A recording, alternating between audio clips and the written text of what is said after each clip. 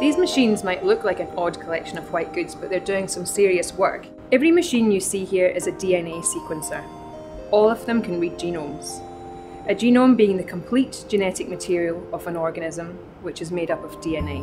These sequencers can analyse DNA from any source: blood from a cancer patient, plant material from a Wallamai pine, microorganisms in wine ferments, or scat from a quokka. For example, we've sequenced the entire koala genome. This is perhaps our biggest achievement to date. To read a genome, or sequence the DNA, we need to start by extracting that DNA from the tissue or specimen. That can be blood, saliva, or plant tissue.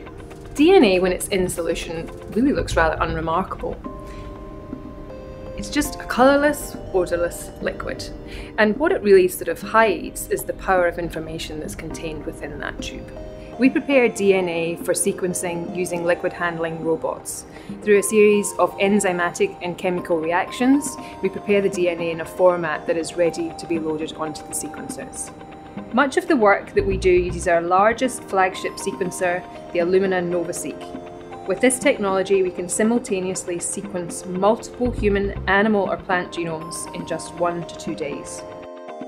To sequence or read DNA on the Illumina NovaSeq, we first attach it to the surface of a glass slide or flow cell.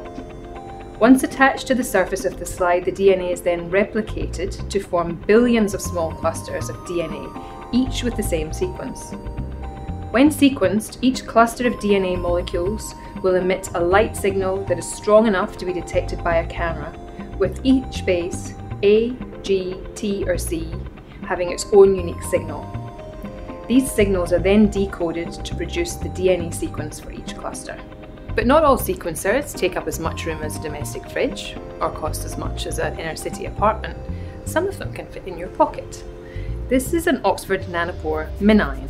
It is a pocket-sized next-generation sequencer.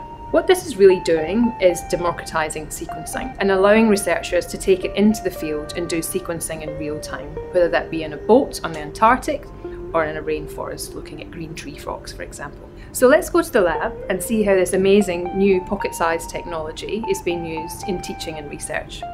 This smart little sequencer works by monitoring changes to an electrical current as the DNA passes through a protein nanopore. The resulting electrical signals are decoded to provide the DNA sequence. These small sequencers are an affordable, accessible way for our undergraduate students, the next generation of scientists, to sequence genomes simply by plugging the device into their laptop or desktop computer and running the program. This mobile sequencing instrument is really making a difference in how we teach genomics in the lab and out in the field. And in the future, it could become a routine part of public healthcare. One day, you might be able to carry your genome around in your pocket for tailored medical treatment. These devices represent the future in mobile sequencing technology.